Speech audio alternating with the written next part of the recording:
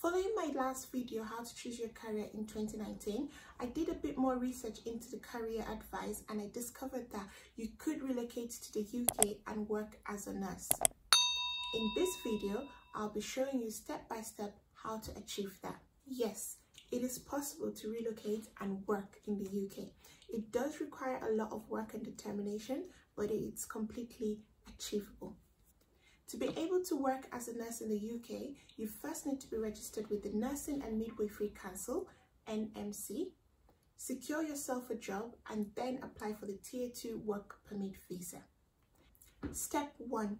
Your identity and qualification evaluation. So this is the very first stage where you fill the application form, you put your passport details and also your qualification details. At this stage, you'll be required to pay a non-refundable fee of £140. Step 2, competency test. You'll be required to take 2 tests. The first one is an online-based test, just assessing your knowledge on nursing, which can be taken in your home country. It costs £83. When you pass, you'll be invited for the second stage, which is the OSCE. This can only be completed in the UK. It costs £794, but this can easily be paid by your employer. Step 3, English competency. There are 2 different ways in which you can achieve this criteria. The first one is to take an English-based test, IELTS or OAT. The difference between the two is OAT is based on healthcare scenarios. The second way which you can achieve this criteria is to prove that your nursing degree was predominantly taught in English using the UK NARIC, which I'll leave a link below.